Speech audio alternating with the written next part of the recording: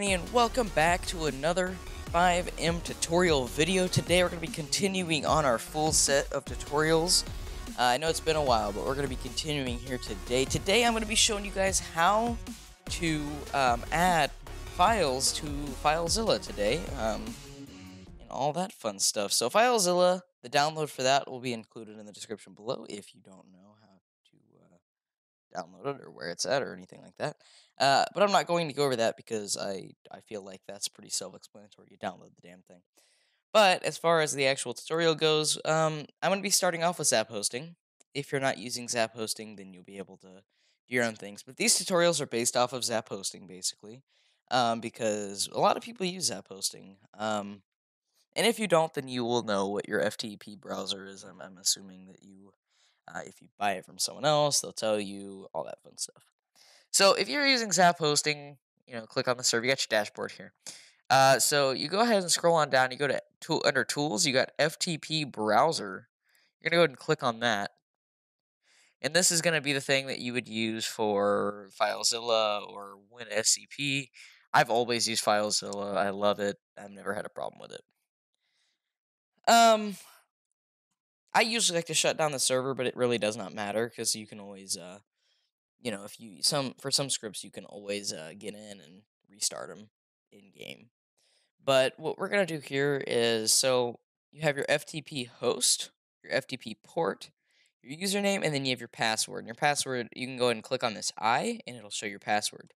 So basically, what I'm gonna do is I'm gonna go ahead right up in here. I'm gonna go ahead and copy all this. Copy the port. And then, of course, your username is going to be the name of your account. If you're using Zap hosting, anything else is anything else. And then, of course, you'd press this button, get your password, and then you'd connect.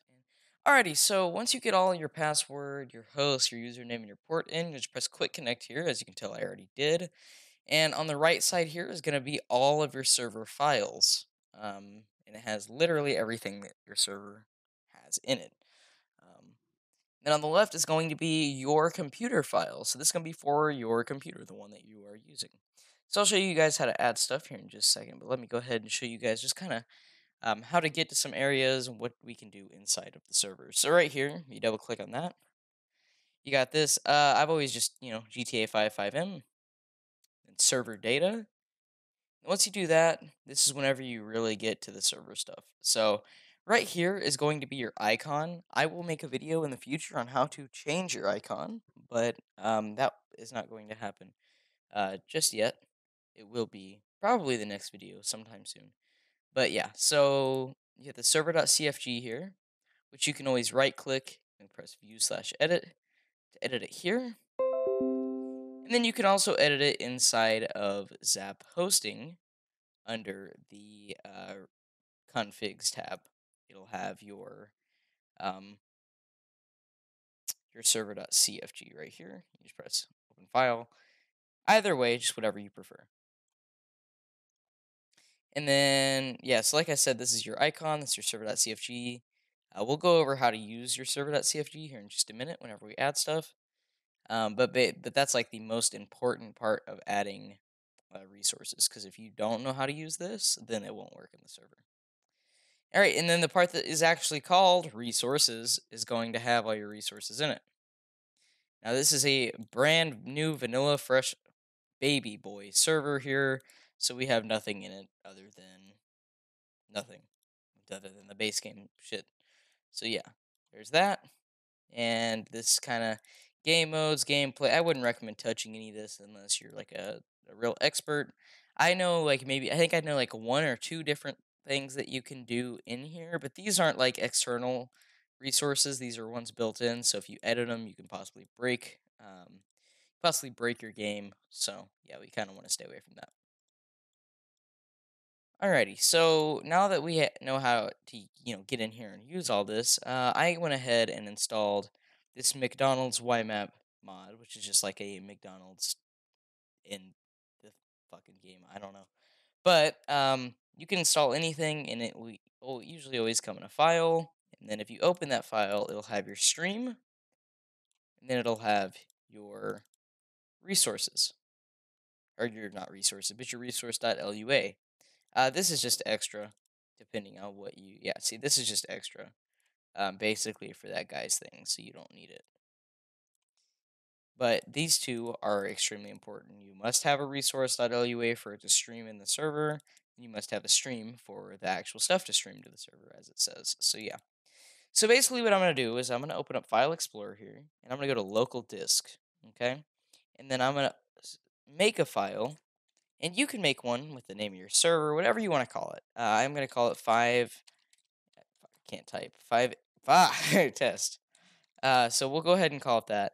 And then if you double tap in here, you can kind of organize it however you want.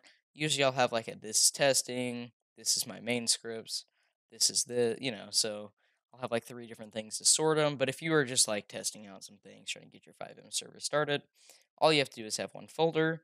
Then what you'll do is you'll take this out of WinRAR, go ahead and drag it in. Once you drag it in here, then you can leave it be, because now that it's in here, you have the ability to use it on the left side to drag it into your server. Just to refresh, you can press it up here, and then now you see FiveM test. And would you look at that? We got McDonald's Y map. So to add it to the server, I don't drag it here or anything. I have to go into resources on the server. I have to go into resources. Then I'll take this, and since there's no folders inside of it, just the resource and the stream, I'll take this whole thing and I'll drag it here. Now, right here is the point where you want to figure out what you want to call it in here. I'm just going to leave it the way it is, but you can literally rename it to be whatever you want if you're super organized. So, like, I could just name it FiveM test underscore McDonald's. Now, always remember that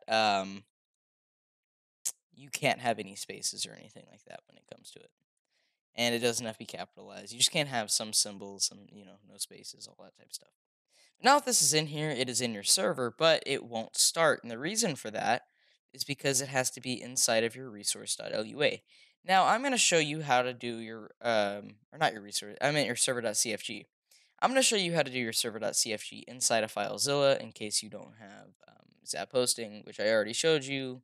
It's just inside of configs, server.cfg, and then open file. Right here, so what we'll do is we would go back with the 2 dots, back again, or not back again, sorry, just back one time. So we're right here, back one time, and then we'll go to server.cfg, view/edit, okay, and then you see a whole lot of crap. Now you really don't want to touch anything, as it says right here. You probably don't want to change these, because it might screw up something. So basically, this is the part right here. So the start map manager, start chat, start this, start that. Basically, what that's going to do is it's going to tell the server when you uh, load it up and start it that you need to start these resources. So if you have it inside of your resources folder, but not saying start here, then it won't start. So what we do is we'll just press enter, start, and then you'll type out the name of the file, which mine was FiveM test underscore McDonald's. So yeah, we got that, and then we can just press file, save, and there you go. And then you can exit out of that.